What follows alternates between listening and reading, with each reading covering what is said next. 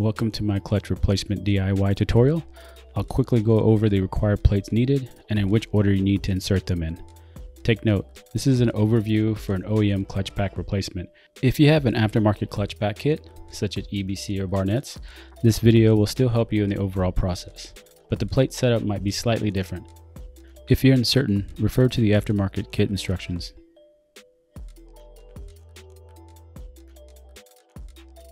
First up, you'll need one jetter spring washer. One side is flat and the other side is beveled. Next, you'll need one jetter spring, which is concave. And you're going to need one B plate, which is the inner friction plate. You're going to need one A plate, which is the outer friction plate. The A and the B plate will have a color designation somewhere on the tab. My color was green, yours might be red or a different color. You'll also need 7 of the friction plates.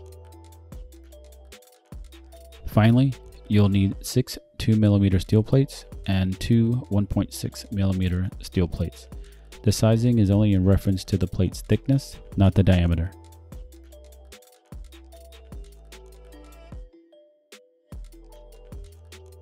This is just a visual of how the plates will be inserted from left to right.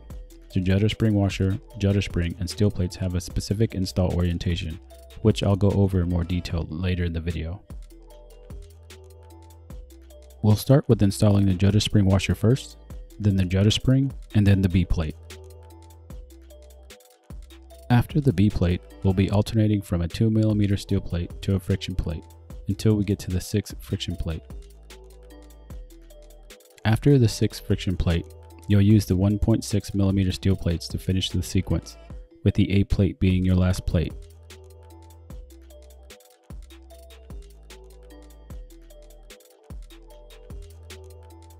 Whether you've purchased an OEM or an aftermarket clutch pack, you'll need to measure the height to ensure a smooth operation. Generally, with OEM parts, I believe you should be good to go, with the height being within limits or just slightly higher due to the parts being new. If you have an aftermarket kit and you're out of spec, please refer to the kit's instructions for further details. The illustration shows the standard height and tolerance. So now we just need to heat up the oil by letting the bike run for a few minutes.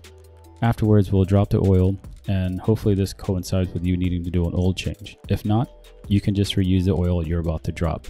I didn't record the video portion of this for the oil change, but hopefully I'll have a video up soon.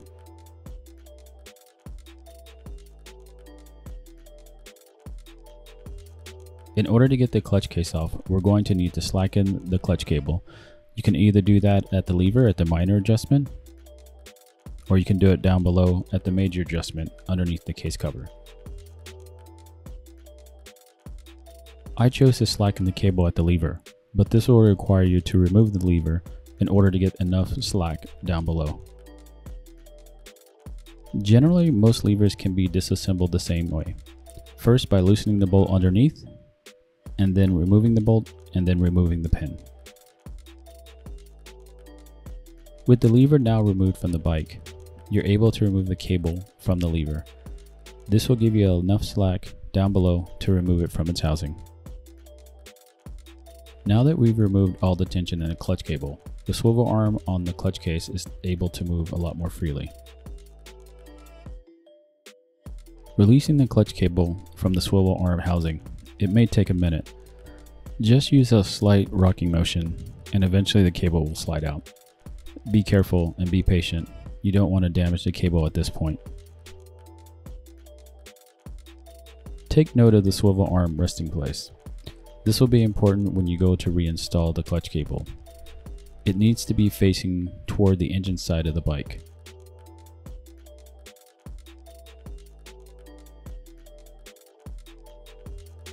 I forgot to mention you'll need to put an oil pan underneath the bike to catch any residual oil left in the engine. Now we'll loosen and remove the 3 hex bolts that keep the clutch case cover on.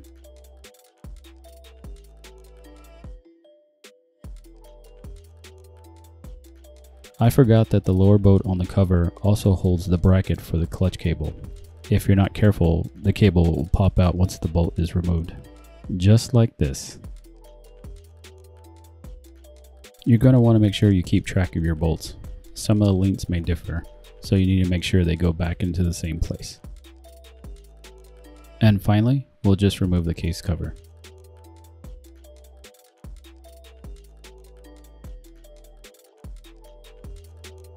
Now we're going to loosen and remove the clutch cover bolts. Take note here that this bolt has a copper washer on it. Continue removing the remaining bolts. When you go to remove the clutch cover, be aware that the actuator inside is still attached to the clutch piece. So make sure you move the swivel arm enough so that this disengages the actuator. Remove the case slowly as not to bang on the engine or the frame.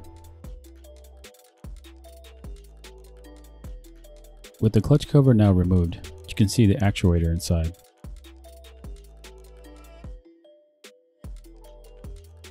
In order to keep track of my bolts and to also remember where the bolts go, I made a template from my new gasket.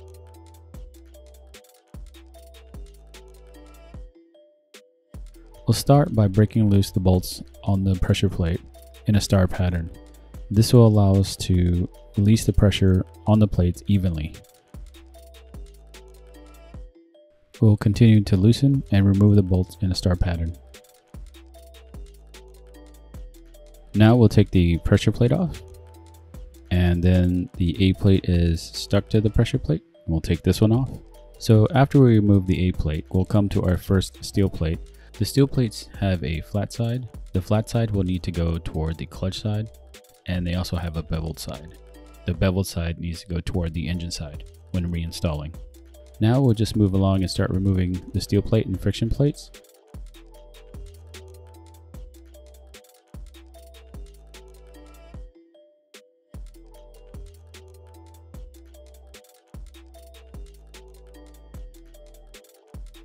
If your clutch piece is still in the clutch basket, you can go ahead and remove it now and just set it aside. But as we get closer toward the middle and the end of the stack, it'll become a little bit more difficult to reach, so we'll need a pick or a magnet to help us remove the rest of the items.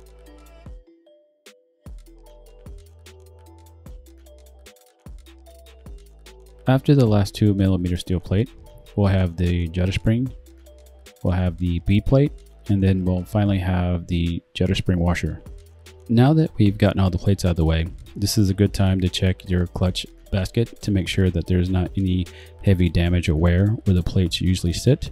Normally plates sit on the clutch basket and they move back and forth, but over time, and over heavy usage, they'll actually start to cut into the clutch basket. So with your finger, just go through and rub and make sure that there's no like burrs or any crazy gouging going on, and then that way you can continue on. But if you do have damage or if it's not repairable, then you're going to have to replace the clutch basket. Now we're going to get ready to remove the gasket from the engine case. If you're lucky, the gasket will just come off without leaving any sticky residue to the engine case. But if you're like me, it's going to tear and break and leave a lot of junk around. So you're basically going to have to go and get a straight razor and an X-Acto knife to clean up the edges, scrape off as much of that gasket as you can. In the process, try not to damage the engine case because it's really soft. So if you cut too far or too deep into it, this will end up causing leaks once you put the gasket back on. Just take your time and make sure that you're not dropping any debris inside the engine case.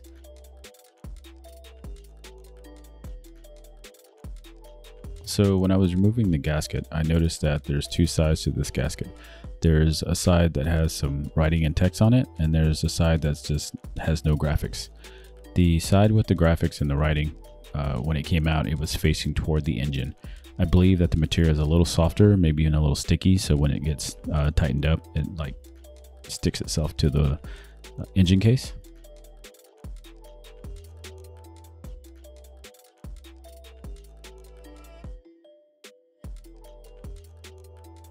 Now that we've gotten the gasket off the engine case, we can start to assemble the new clutch pack. But there's a couple of methods of how to soak the plates. Some people would state that you only need a few hours to soak the plates and they should be fine for assembly, while others recommend you soaking the plates overnight for at least 24 hours or a good duration of hours. You can choose to do either one, whatever you feel more comfortable with. I chose to soak my plates overnight.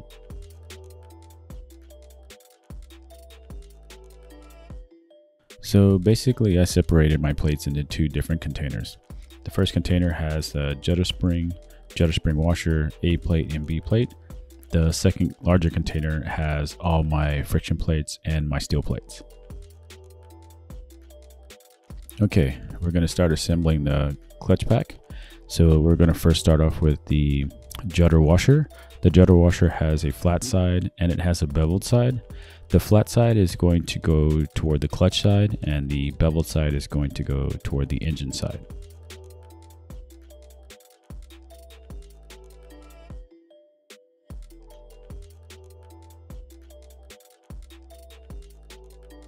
Next up, we're going to have the jutter spring.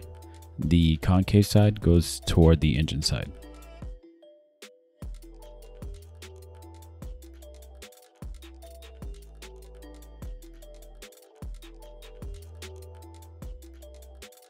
So our first plate in will be our B plate.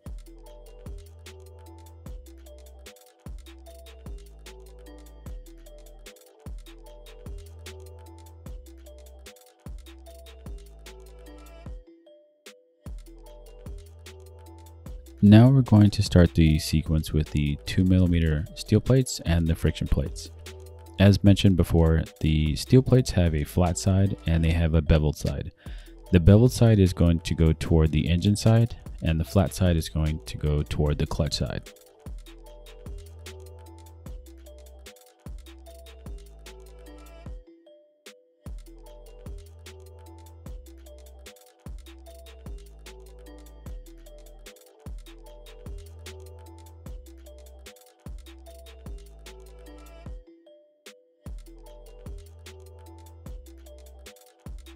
Once you get to your last 2mm steel plate, we're going to continue on with the 1.6mm steel plate.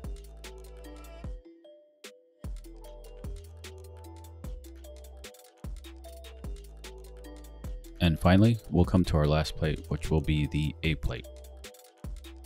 Before I install the clutch plate, I'm going to dip the roller bearings and the clutch piece into oil, just so that they're covered before I close everything up.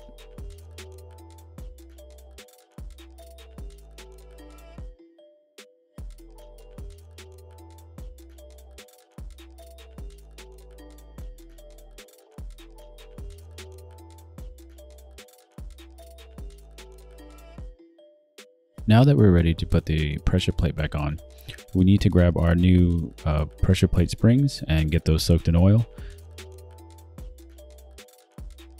With the roller bearing and the clutch piece installed on the pressure plate, we can now seat this onto the clutch basket.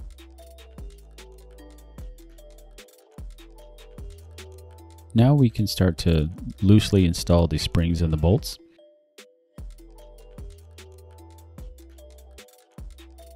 In a star pattern, I'm going to hand tighten these evenly.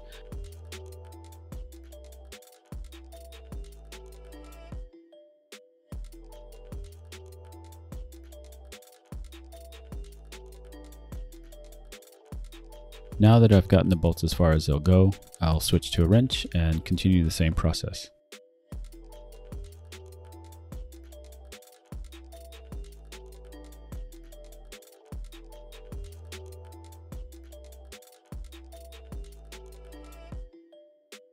Now that we've tightened all the bolts and springs, the next thing we need to check is the clutch piece. The clutch piece is supposed to be able to rotate in the 360-degree radius and also be able to be pulled in and out very easily. If for some reason it's not, or it's tight, or it's binding and it won't pull in and out with ease, this means that you've inadvertently pushed the clutch piece back. And for some reason, if you push it back while you're installing it with the bolts, it tends to bind. So what you need to do is just make sure that when you're tightening the bolts that you keep an eye on the clutch piece, that it hasn't slipped back. Now that we're happy with the free play of our clutch piece, we're going to move on and tighten up the bolts on the pressure plate. Moving in a star pattern, we'll tighten the bolts down to 10 Newton meters.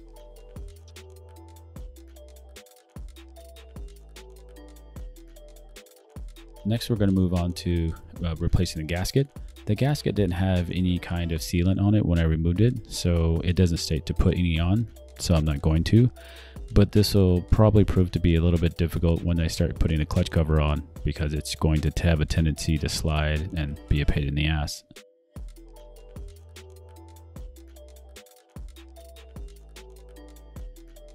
To be honest, this is probably going to be the hardest part of the process, because in order to get the clutch case cover on, you're going to need to hold the swivel arm and get it past the frame just a little bit, because if you go too far, it won't engage into the clutch piece, or if you push it too hard, the clutch piece will move back into the basket, and then you'll have to take it off, pull the clutch piece out, and then start all over again. But you also have to remember that the gasket doesn't have any sealer on it, so it might have a tendency to move too. So you have quite a few things to keep an eye on as you're trying to get this on there. So I would just suggest, give it a couple goes, and if it doesn't work out, walk away from it, come back to it. After a few attempts, I finally get it to catch properly. You will know you have it on there correctly when the swivel arm only rotates to a certain point. This is because the actuator will make contact with the clutch piece. Now that we have that done, this would be a good time to inspect the gasket and make sure it's seating properly. Now that I've hand tightened all the bolts in there, I'm just going to go through and slightly snug them even more in a crisscross pattern, just trying to apply even pressure to the case as I tighten the bolts. Using the same crisscross pattern, I'll go through and torque the bolts to 8 Newton meters.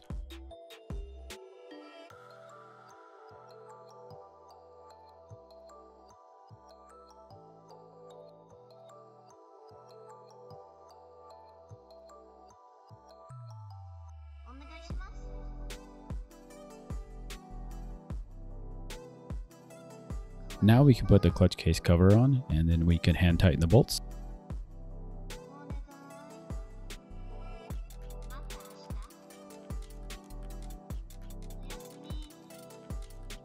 Now that we've installed the clutch cable bracket back on the bike, we can tighten and torque the bolts for the clutch case cover.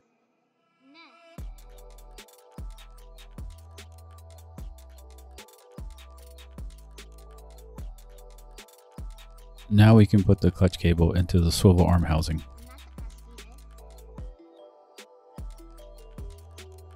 Put the clutch cable back into the lever, and then reassemble the lever.